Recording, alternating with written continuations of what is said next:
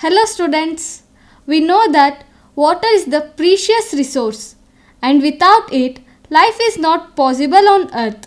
But it is getting polluted day by day due to excessive and careless use, and so the percent of available drinking water, that is potable water, is reducing regularly. In this episode, let's learn about water pollution, its causes, effects, and the ways to control it. First of all, we should know how water is getting polluted. When harmful substances such as sewage, toxic chemicals from industries, and debris get mixed with water, the water becomes polluted. So, water pollution is defined as addition of any substance to water or changing of water's physical and chemical characteristics. And the substances that pollute water are called water pollutants. But how can we differentiate pure water from polluted water?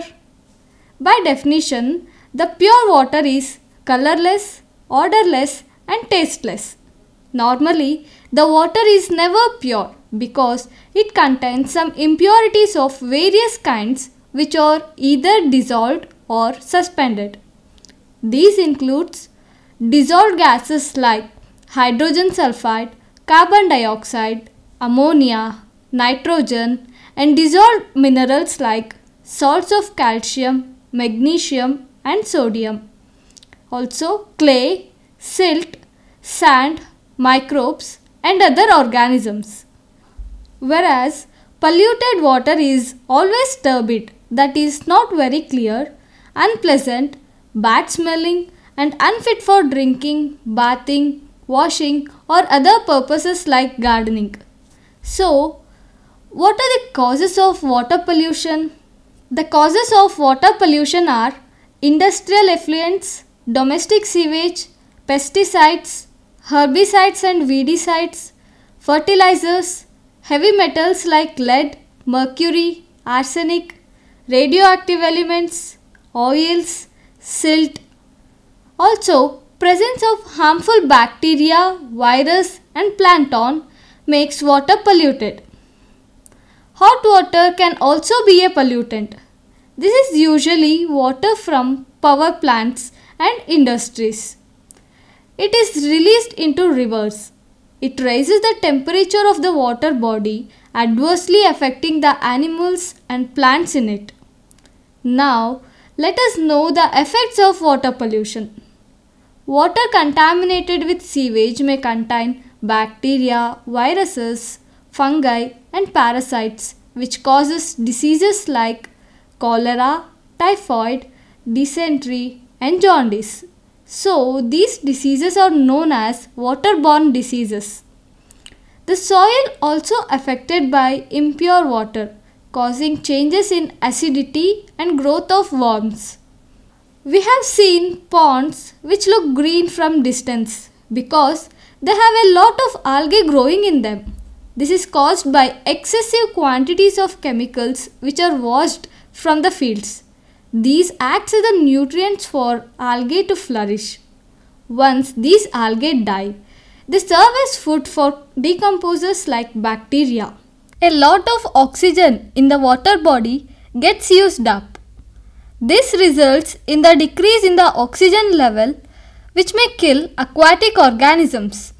This causes eutrophication and leads to increase in the level of biological oxygen demand, that is BOD. Now let us do a case study on river Ganga.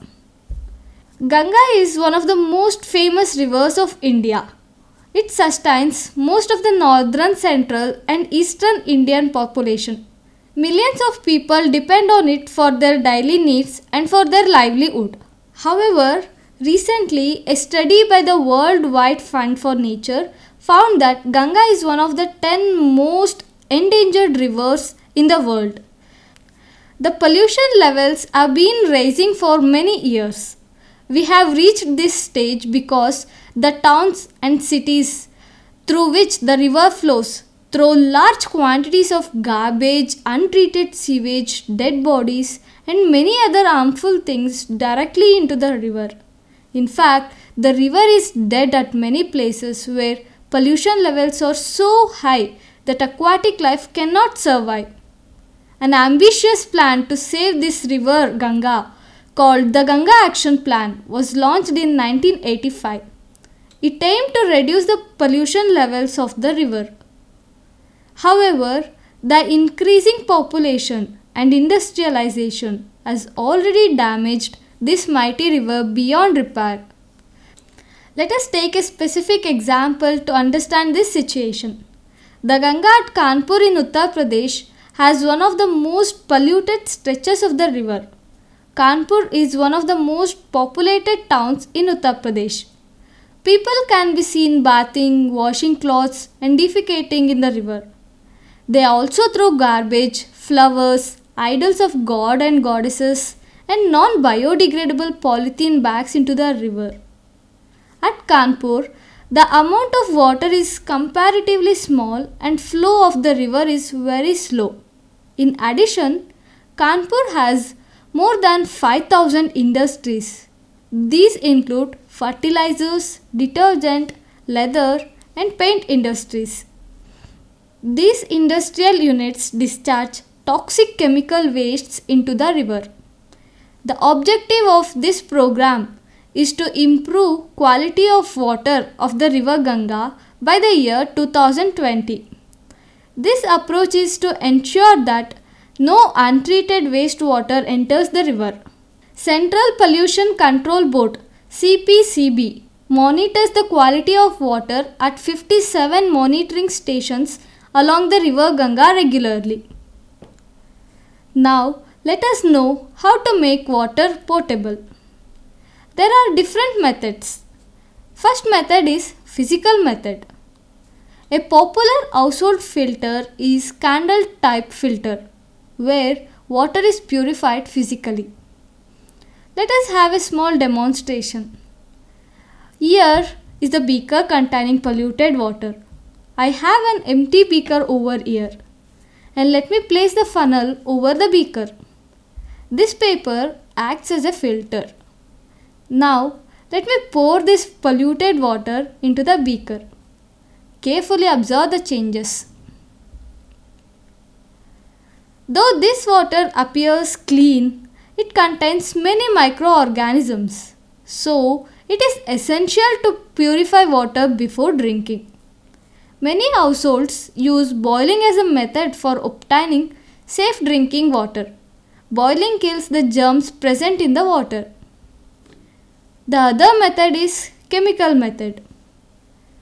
Chlorination is a commonly used chemical method for purifying water. It is done by adding specified amount of chlorine tablets or bleaching powder to the water. And there are some steps taken to reduce water pollution. Industries are supposed to treat the waste produced before discharging it into water. Water treatment plants should be installed in all industrial areas. We can also think of creative ideas like reusing water used for washing and for other household tasks. For example, water used for washing vegetables may also be used for watering plants in the garden. Unless we all realize our responsibility and start using environment-friendly processes, the very survival of our planet is in danger. So far, we have learned the meaning of water pollution, its causes, effects, and the ways to control it. Thank you.